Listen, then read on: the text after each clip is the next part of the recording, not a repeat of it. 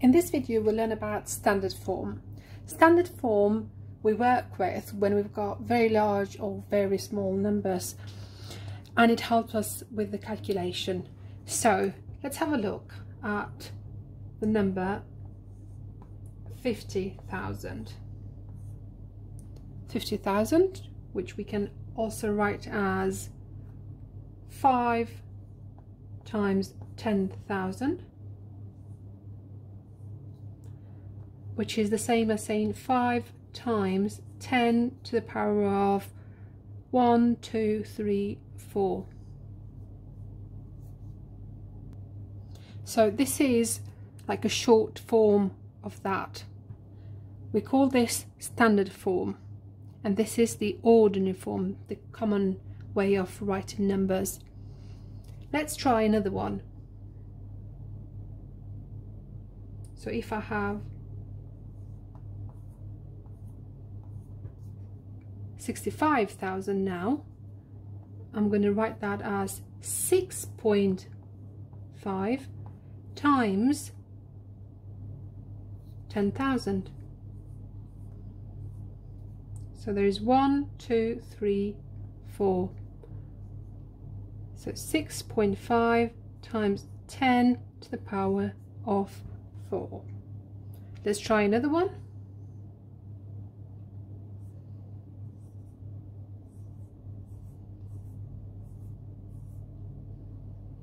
Okay, so we've got 1,280,000, which we're going to write as 1.28. So that first number that we're multiplying by a multiple of 10, that is always between 1 and 9.9999, so not 10. So this is going to be multiplied by 1, 2, 3, 4, 5, 6. So 1 with 6 zeros. And we can rewrite this as 1.28 times 10 to the power of 1, 2, 3, 4, 5, 6. Let's try another one.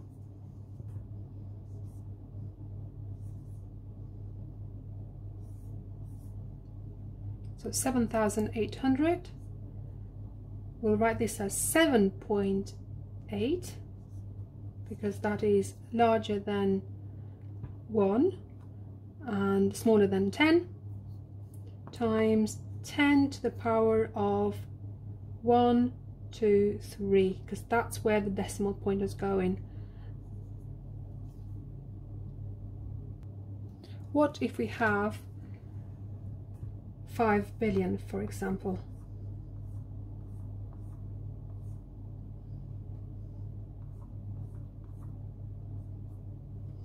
So we'll write this as 5 times 10 to the power of 1, 2, 3, 4, 5, 6, 7, 8, 9. We'll try now and do the opposite, from standard form to ordinary form. So we've got 4 times 10 to the power of 5. So we'll rewrite the 4 and then we add the number of zeros that the power tells us to. So that would be 5 zeros.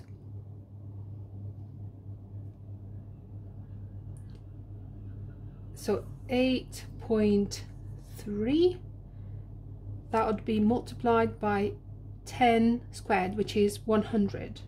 And that means moving the decimal point 2 places to the right. So there is 1 and another 1.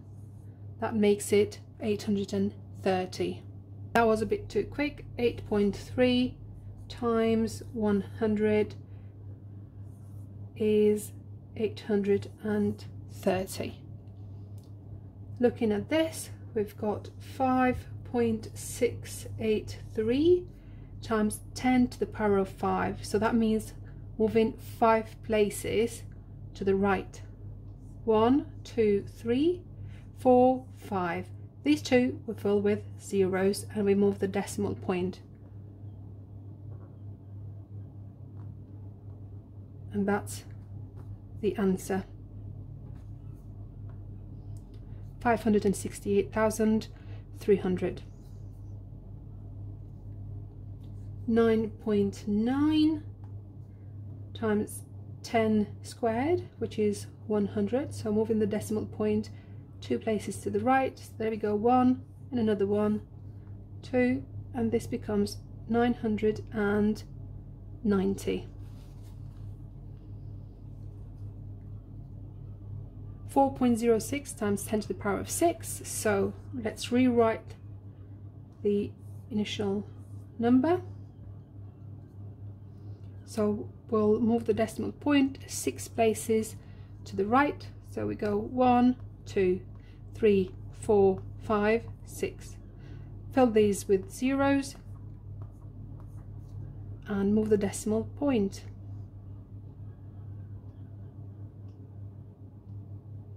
So the answer is 4,060,000.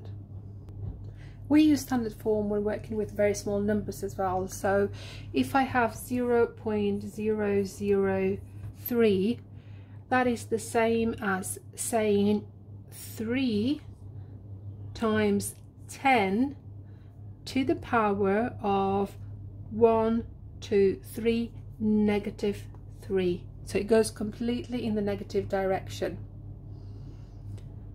So if I have 0.00045, so that number which is between 1 and 10, inclusive of 1 but not inclusive of 10, that is going to be 4.5.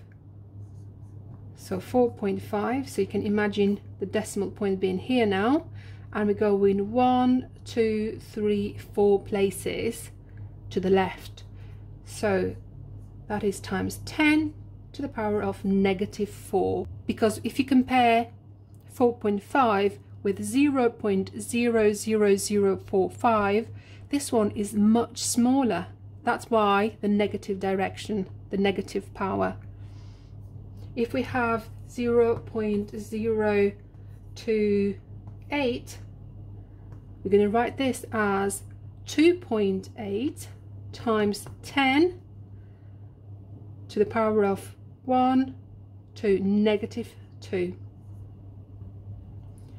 0.000007 is going to be the same as 7 times 10 to the power of negative 1, 2, 3, 4, 5, 6, 7. Why did I start here and not here? Because if it's a whole number, you're assuming that the decimal point is after that number. 0.00608. We're going to write this as 6.08 times 10 to the power of 1, 2, 3, so negative 3. We'll now look at doing the opposite. So we've got 6 times 10 to the power of negative 7, and we'll write this in ordinary form. So we'll start with a 6, and we're going to move the decimal point 7 places to the left in the negative direction. So we imagine our answer to be much smaller than the 6 because of the negative power.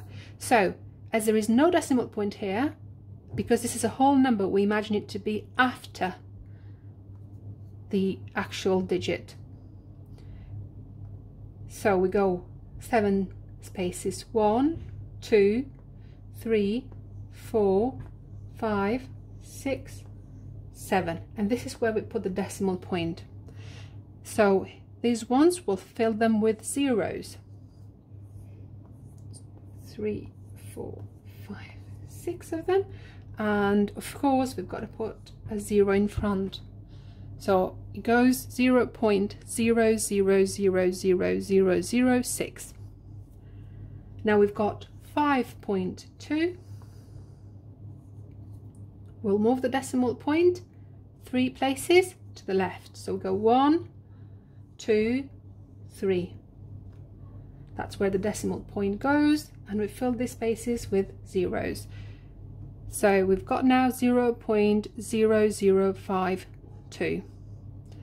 Again, here now we've got 6.01.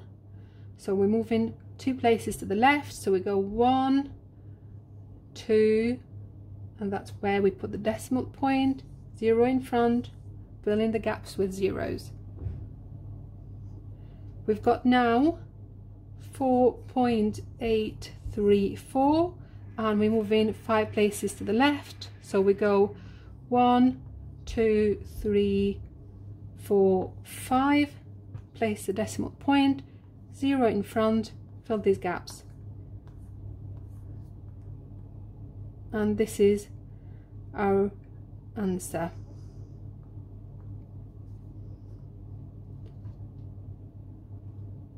(0.00004834). Now looking at this, 1.84 times 10 to the power of 5. So it's a positive power, which means we're going to move the decimal point to the right in the positive direction, making the number become much larger.